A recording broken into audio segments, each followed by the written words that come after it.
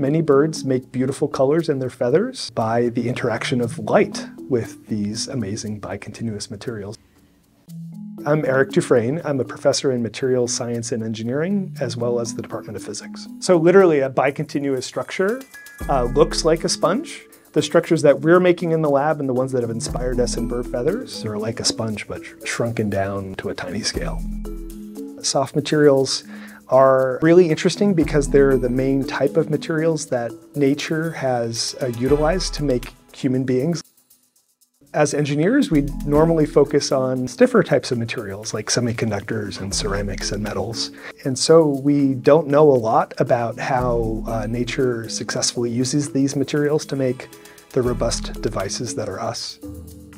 So over the years, we first tried to figure out why these bicontinuous materials could make beautiful colors. And after we figured that out, we for much longer have been puzzled and inspired by the ability of the birds to make these crazy structures in the first place. And in bird feathers, it's more than just the structure of these bicontinuous materials that matters, but also compositions of the individual components. One important feature that they do is combine aspects of absorption of light as well as diffraction of light. With a very simple geometry, we demonstrated how this combination of both absorption and diffraction can create unique and vibrant colors.